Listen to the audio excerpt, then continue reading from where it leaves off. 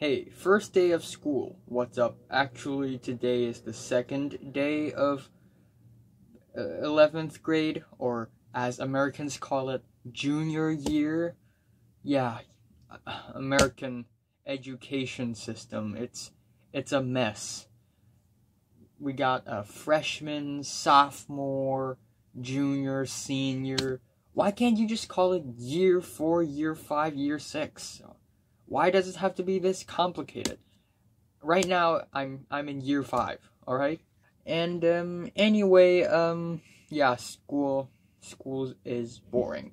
But what's not boring are these albums, and I'm going to talk about them. Today I'm going to talk about 4 studio albums and 2 EPs by the same artist.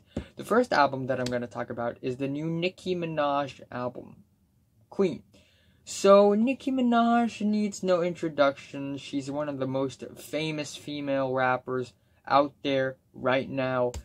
But recently, we get more female rappers climbing up the ladder, becoming more popular, especially rappers like Cardi B. So now that the competition is a little more tense for Nicki Minaj, we expect Nicki Minaj to release an album that's even better, right? Wrong. Her new album is actually really boring, pretty average, pretty generic, and her new album, Queen, tries to do a little bit of this, a little bit of that, resulting in almost nothing. And there are also a lot of filler tracks in the album that I don't really care for. But however, there are a few great tracks on the album too, in my opinion, such as the promotional single Chun-Li, which has a very catchy synth lead. The beat is very driving, and the flow of Nicki Minaj is very amazing. It's bold, it's fun, and it's catchy. And I also really like the horn hits and the gong sounds. It has this Asian flavor to it, even though it's not really that Asian, if you know what I mean. And it's just Nicki Minaj in her braggadocious state, in a good way. And it's definitely my favorite track off of Queen. And we also have Good Form, which is another banger where Nicki Minaj raps even faster. We get some cold-blooded pianos that keeps on playing, looping in the background. That's pretty nice. And Nicki Minaj's personality in the song is more cartoony and zany and wild. And her personality is really well portrayed in this track, as well as the funny lyrics. I pretty enjoy that as well. Also, the track Hard White, even though it's not as great as Chun-Li or Good Form in my opinion, it's still a very nicely produced and written melodic trap banger. And we also have the track Barbie Dreamz. Even though it's not great or anything, I still think it's pretty good. It's okay. I kind of like the dangly, crispy guitars in the back. And again, the lyrics of this track is really funny, and it just portrays Nicki Minaj as this whack, funny person. And on this track, Nicki Minaj kind of fantasizes having sex with all these rappers and R&B singers nowadays.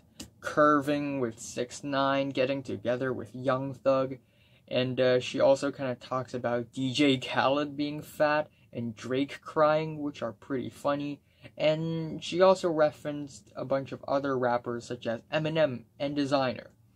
And it's a really, really funny track, and I do like it. Also, we have the track Bed featuring Ariana Grande. It's not great, but it's pretty sweet, pretty mellow, and it's a nice breather in the track list. And then we have the more generic tracks that are almost bangers, but didn't really make it, didn't really hit as hard, like Miami, LLC, or Chun Sway, I guess. And I guess Coco Chanel is almost a banger, but nah. Nope. Yeah, these tracks are pretty generic, and we also have other generic tracks that are more interesting, in terms of music, but you know, the features of the tracks are pretty lame. Majesty features Eminem, and again, Eminem has to rap super fast. Eminem's rapping so fast, I think he's having a stroke or something. And then we have Rich Sex featuring Lil Wayne, which is a very uninteresting, boring-ass generic track. And Lil Wayne, for some reason, he's mumbling, and his vocals are very faint. It's like he's mumbling to death. It's kind of scary, actually. And of course we have the track Chun-Li, which I don't care for at all. It almost sounds like a banger, but really, it's just a filler track. And it's a very boring 6-minute long bar exchange between Nicki Minaj and Swae Lee. And Swae's vocals and delivery on this track are really trashy. And then we also have even more generic filler tracks such as Nip Tuck and Sir. Nip Tuck? What kind of song title is that? And given the song title is this whack, the song itself is actually really boring and underwhelming. And we also have the album opener Ganja Burns, which has this slappy R&B beat, and it's just such a watered down, washed down start. It's so uninteresting. It's just such a bad way to open an album. The track Run and Hide is also a filler track, except it's even more boring, more dreamier, and more euphoric, but in a bad way, in a sloppy and slumbering way. And it's way slower as well. It's kind of pointless. And there is also an R&B track in the track list, Come See About Me, where Nicki Minaj essentially sings. Her singing isn't bad, but it's just kind of weird in the full context of the album. And the album kind of ends off with Coco Chanel, which is a pretty, again, generic, predictable track that's pretty average. And then the track doesn't end, actually. The ending of the track is actually the outro track. So we have another outro. Not another outro. We have an outro track to the album called Inspirations Outro. But actually, it is just an extended ending to Coco Chanel. So that's pretty stupid. So, yeah, overall this album is just such a mixed bag. A lot of tracks are just filler tracks. They're generic, they're average, they're boring, they're washed out, and they kind of overshadowed the great tracks on the album. I'm giving Nicki Minaj's Queen a 5 out of 10. The best is Chun-Li, and the worst is Run and Hide. The next album I'm going to talk about is the controversial new Deafheaven album, Ordinary Corrupt Human Love. San Francisco black gaze, black metal, screamo, post-rock band, metal band, Deafheaven is back with their 4th studio album. And this album, it's very, very highly anticipated by a lot of the metal fans and the metalheads, right? Metalheads. Almost forgot about the term. Metalheads all across the globe. And we have the infamous review from Anthony Fantano. He gave it a 5 out of 10, which is pretty shocking. Me personally, I don't agree with him all that much, but he had made some pretty solid points in his review. And this album is packed with long-winded, multifaceted, epic tracks that are really ambitious and larger than life. But there are also a lot of boring and cumbersome and cliche moments on the album that can't be dismissed. Such as the album opener, You Without End. And it's just a bad album opener. It's not that exciting. It tries to be peaceful, it tries to sound optimistic, but it just ends up boring because it's sort of a cliche post-rock thing, and the pianos are really plain. We have a spoken word section, which is very melodramatic, and it just came off as kind of corny, and overall it's such a cumbersome and boring album opener. I don't know why did they put that as the opener.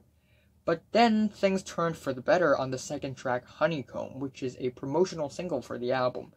And the chord progression is way more strong, way more harsh, the drums are bombastic, and we get these screams, which I'm not a huge fan at first, but these screams became so chilling and wintry and solid. It really blends well with the instrumentals, and I also really enjoy the reverby guitars. And this track overall just sounds very epic. It feels like climbing to the highest mountain to peek through the clouds. It's crazy. And I also really like the guitar section, the section where it kind of turns into a more indie rockish tone. And I enjoyed the track. And then we have Canary Yellow, which is more mellow. But eventually it kind of builds up higher, and we get these very harsh guitar riffs and sharp guitar leads. And this track feels more wondrous, it feels more disorienting, it feels more adventurous. And on the last leg of the track, we get a very atmospheric black metal backdrop backing this melancholic, epic, soaring guitar solo, and I thought that's really beautiful. I think that's really beautiful as well. But then we get the track Near, which is pretty much a 4-minute long, 5-minute long breather interlude thing. That's really boring, very washed out, and it's basically a filler track that isn't doing that much. I'd rather have a 1-minute long ambient track than this stuff, because why? I don't really get why did they put this track here, but yeah, it's not great. It's not good. And we get these faint mumbly vocals in the back that's not doing anything particularly. But then again, the album kind of reaches another peak with the track Glint, which is way more interesting, and the musical atmosphere of this track is really impactful. It's a little melancholic and sad and downtrodden at first, but then it builds to something triumphant and explosive and climactic. We also get these vicious metal riffs that I really enjoy, and overall the track is such an epic and multifaceted track. It sounds really interesting. And then we get another breather track, Night People, where instead of another black gaze screamo metal track, we get a shorter acoustic piano ballad that's really dark and elegant, and it features Chelsea Wolfe. Chelsea Wolfe's vocals on this track actually brings a lot of personality to the track. It makes this track sound way more eerie, and her vocals just match up really well with George, the vocalist of Deafheaven. And I really like the beginning of Night People, but as it kind of builds to the chorus, it kind of gets a little messy, a little weird, and a little detourish all of a sudden, but still I enjoy the track for what it is. And the album kind of ends off with Worthless Animal, which, even though at first it doesn't sound as interesting, it sounds kind of boring and cumbersome and cliche at first, but it really builds up and cooks up into something epic and wild. And we also get this shoegaze vibe in the back that kind of gives the relief side of the track, if you know what I mean. And the chord progressions are more adventurous, they are more epic, and we also get the soaring melodies that are playing crucial roles in the track. And at the end, there's this explosive climax that ends the album off pretty sweetly. And overall, this album, it's not bad, but nor is it that great. It's not cutting edge, it's not that innovative.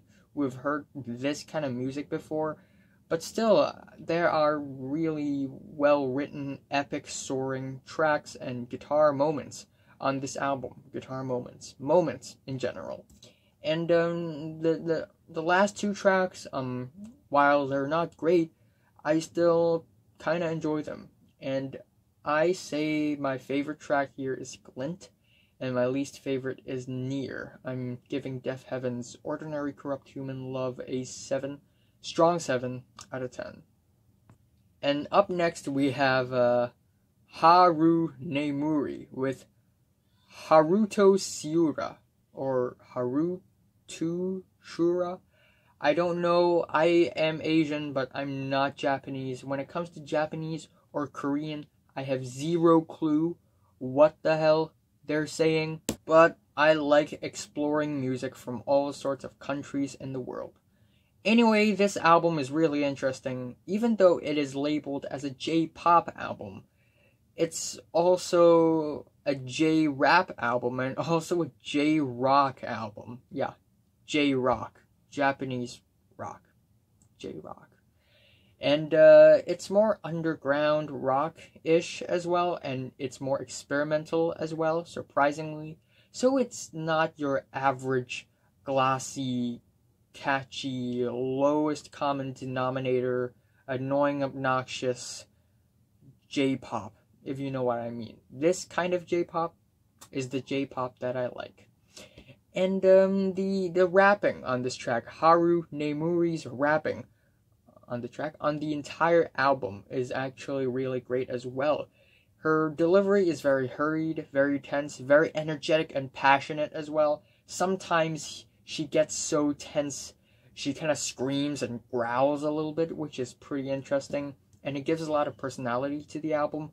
And overall, this album is laced with catchy melodies and passionate performances. However, not all tracks are great on this album. There are about 3 to 4 tracks that I don't dig that much, like 19 or Lost Planet. They're just meh. They have great moments in them, but in the full picture, they don't really do much necessarily. But there are also a few great, amazing tracks, like the album opener, Make More Noise of You. Make more noise of you! The track is loud, it's hard-hitting, it's blistering. The guitars are very driving and fiery and passionate, and overall, it's just such a blast of not emotions, but such a blast of joy, maybe. The only thing that I hope that this track could have done is make it longer, because it's only 1 minute and 44 seconds longer. Make it 3 minutes long. It'll be great. And then we have Narashite, the second track, which is very catchy and more euphoric and blissful. I really like the up and down synth strings, whatever noise that is. Yeah. But whatever it is, it's really well produced, really well mixed. And the title track, I actually really enjoyed as well. It's more moodier, it's more sensible, and in the middle of the track, it kind of speeds up, and these instrumentals kind of builds up to a greater tension, and then it kind of breaks into these dissonant instrumentals with these sour guitars, and then it goes back into a huge explosive climax, and it's such a ride. And we also have a sekaiwotorikaeshiteokure. Again, I don't know Japanese. Okay, and I really like the very innocent and naive yells. Sekaiwotorikaeshiteokure. Me trying to pronounce Japanese. Yeah, it's a really fun and anthemic synth-pop alt-rock blend that's really exciting, really adrenaline-pumping, and blissful. And we also have the track Yumewomiyou. Yeah, Yumewomiyou. It's more tense, it's more elegant, more heavy and emotional, and it's a very nice piano rock track. And I also really like the dramatic, glistening chords that really builds up the atmosphere and the tension of the track. And the album ends off with Rock and Roll wa Shinanai with totsuzenshounen. And the guitars on this track are more sturdy, and the instrumentals are way more fiery and noisy and cutting edge. And it's just such a memorable and very passionate ending to the album. And overall, I really like this album. Really. Good J-pop album. Imagine that. My favorite track here. That's actually a great question. I've never thought. I'd say the album opener is probably my favorite. Or, actually, you know what? Sekaiwotorikaeshiteokure. That's my favorite, actually. And my least favorite is Lost Planet, because it's pretty predictable and average. I'm giving Haru Nemuri's Harutosyura an 8 out of 10. Yep. And up next, I'm going to talk about the new OC's or DOC's album. Smote Reverser. Originally,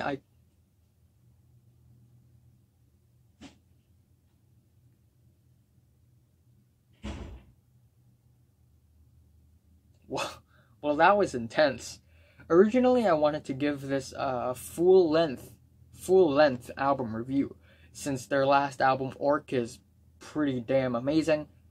Turns out that this album is not as amazing, so I'm just gonna put it in the mini albums review, and I'm gonna leave my album review slot, my full-length album review slot, for Idols and Ariana Grande and Eminem.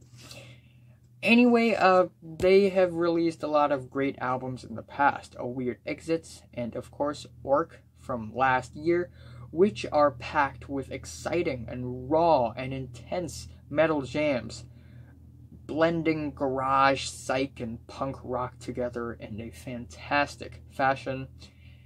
And we have Smote Reverser. And I can already tell two great things about this album before I start listening. The song titles are amazing. They're amazing. And the album cover, pretty fucking nuts. It's like an interdimensional beast coming to the world, destroying all the buildings, setting them on fire, and it's just such a wild, whack story. However, the album itself is not that wild or whack, but even so, I still enjoy a great deal of the tracks. The album starts off with Sentient Oona, which has a very, very fun and cutting-edge drum pattern where it's an 8/8 beat, but on the 7th and 8th beat, it kind of goes up and goes wild, and then it goes loop again and again and again, so that's pretty interesting.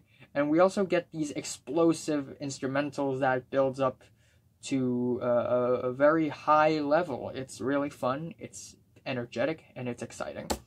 And we have the second track, Enrique el Cobrador.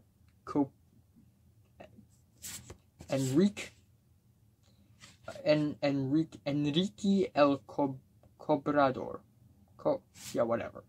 Anyway, the vocals on this track is very devilish, and the guitars, the bass on this track is way more hard-hitting, way more impactful, way more vicious and fuzzy at the same time, and it's just a very loud and exciting track. That kind of reminds me of Night Expo and Animated Violence, except it's even more wild. Not wild, but heavy. Yeah, heavy is the word. But still, Night Expo and Animated Violence are a little more wild than this track. And then we have the third track, C, which is a weird, odd track in the track listing. It's this strange, odd, jazzy blues rock track that doesn't really have any reason for being in there. It's groovy and it's kind of fun. It's lighthearted and bouncy. I like it, but I feel like the boop boop boop in the background are kind of obnoxious. But then the album redeems itself once again with Overthrown, which is one of my favorite tracks of the year so far already. It's extremely intense, extremely loud, noisy, and dirty, and nasty. It's the closest thing the band had come to becoming metal. But yet they still cling onto their punk garage psych roots. And we get these speedy, insane, maniacal, psychotic drums and these abrasive, up and down guitars. Dun dun dun dun dun dun dun dun dun. The screams by John Dwyer are really distorted and scorched. It's fantastic. It's adrenaline pumping, and it's such a thrill. But then the next track, last piece, is it's more underwhelming. It's 7 minutes long. It's downtrodden and really faint and buried at first. It feels like the instrumentals are not that interesting. On the second half of this track, the track kind of goes crowd rock. It becomes more exciting. It builds to a climax, and then it ends. And I kind of like the ending of the track, but still, the first half is kind of underwhelming. And then we have the track Moonbog, which I didn't like too much at first, but it is actually a pretty heavy, frightening ballad. It's really moody. It's really deep in terms of music. And it's a way more heavy-hearted track, and I enjoy the concept of it as well. And then we have the 12-minute-long Anthemic Aggressor. Why is it in the track list again? Remind me, why is it there? I'm really scratching my head when I'm listening to this track, because it's 12 minutes long of improvisation. And pretty much nothing else. The guitars, they're pretty inaudible. The doodly solos are pretty aimless. And overall, it's just 12 minutes of noise that doesn't really build up to anything that meaningful or fun. But then we have the next track, Abysmal Urn, which is one of the better tracks of the album. The electric guitars are very fiery. It feels like they're creating sparks, and we also get the very nervous vocals by John Dwyer, which sounds really rebellious, and it sounds like it's about to explode at any given moment, and that's pretty fantastic. Also, I love the next track, it's a Nail House Needle Boys, and it's a really fun krautrockian psych punk groovy jam, and I also really like the wailing guitar leads. The keyboards are amazing, and overall it's such a fun and energetic and exciting rock blend. Yep. And then on to the next page of my script. Up next, we have two very underwhelming and head-scratching tracks. We have Flies Bump Against the Glass, which is a pretty slow and groovy track that doesn't build up to anything. It feels like an overextended interlude. And we also get these keyboards, which are pretty occult toned. I kind of like that, but that's pretty much the only thing likable about the track. And the album ends off with Beat Quest, which is, again, very moody, kind of slow, very uneventful, and really odd, really. And the synth melodies are a little weird, a little obnoxious at times even. Wah, wah, wah, wah, wah. It's a little annoying sometimes. But even so, I still think this album is pretty solid. It has its amazing explosive highs, but also its very underwhelming and head-scratching lows. But still, I feel like there are more hits than misses on this album. So, my favorite track is Overthrown, and least favorite is Anthemic Aggressor. I'm giving it a 7 out of 10. Finally, I'm going to do a review on 2 EPs again, just like the last mini-albums review video. But this time, I'm going to release I'm going to review 2 EPs released by Iglooghost, which are 2 EPs released at the same time. They're like yin and yang. They're like positive and negative.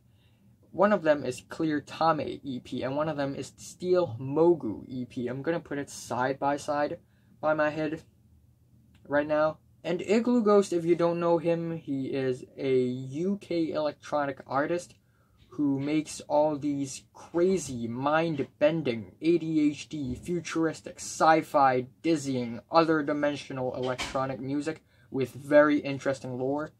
And Iglooghost released his debut studio album, Neo Wax Bloom, last year, which is very cutting edge and insane and mind-bending. And I put it in one of my it's in my top 40 favorite albums of the year, so that's nice. And now he released 2 EPs that expanded his lore, his whole Iglooghost lore, and it's also more advanced and enhanced than the material on Neo Wax Bloom. Let's start off by talking about Clear Tamei EP. The EP starts off with an intro cut, which is titled Polio Mamu.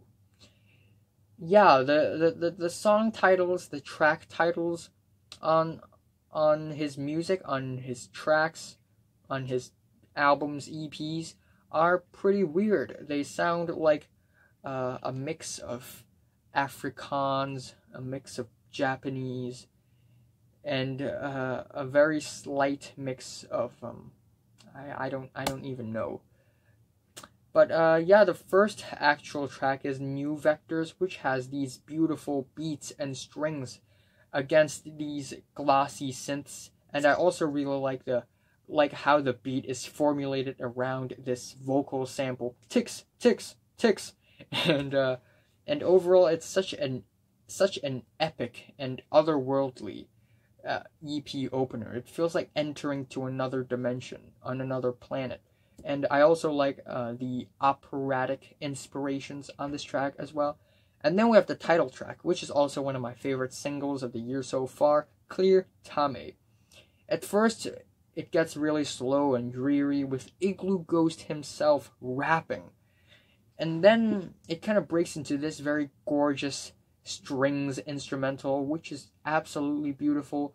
And then Iglooghost kind of replies back, because on this track it's like a conversation between the artist and Iglooghost itself. So Iglooghost kind of replies back with these insane super speed, maniacal, glitchy beats, and it's just super glitchy. It's shifting, everything's glitching out. The next track, Nama, is a little weaker, a little more typical, a little blander as well, but still doesn't take away the fact that it's pretty good, it's decent. And then the album the EP kind of ends off with Shrine Hacker, which is 8 minutes long, and we get these high-pitched vocals that really builds up the atmosphere, which is very eerie and mind-bending. I also really like the punchy beats and the fidgety rhythm of the track as well. It's not great, but it's pretty good. So I'm giving Clear Tamei EP an 8 out of 10, and my favorite is the title track, and my least favorite is Nama. And then let's talk about Steel Mogu EP. Steel Mogu. That's a really cool EP title. The intro cut is titled First Voids, and that's really cool. And then we get the title track. Oh yeah, by the way, I didn't tell you this, but Clear Tamei is white and Steel Mogu is black, and it's like two opposites, and they kind of sound a little different, but only a little bit. Clear Tamei is a little more bright, a little sweeter, a little shinier, while Steel Mogu is a little more aggressive, a little darker, and definitely more futuristic and cold-blooded. And we get the title track, Steel Mogu, which is pretty linear, and it also has this nocturnal feature to it. Actually, this applies to all the tracks on Steel Mogu EP, the nocturnal feature to it, which is really nice. It feels like the nighttime is happening.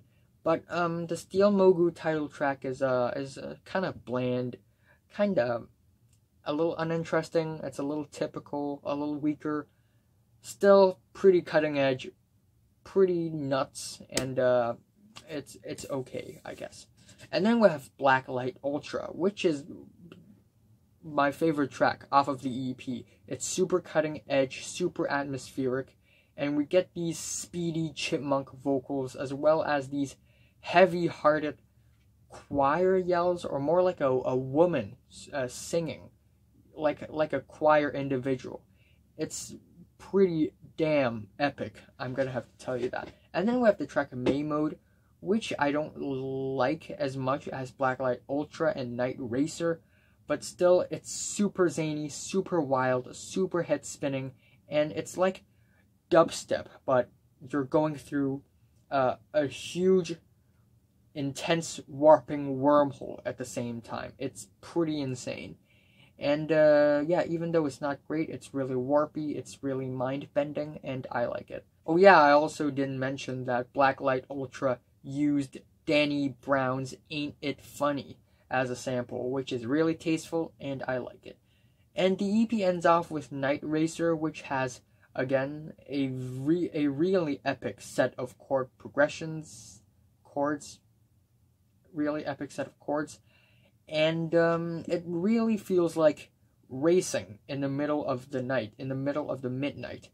It just feels like this large, dark, empty space of lines, and you're on this vehicle, and you're about to race with all other weird high-tech vehicles on these yellow and lime and pink neon racetracks, curving and going to the sky and curving downwards, going through all these structures and buildings and cuboids. It's pretty wild. It's pretty wild.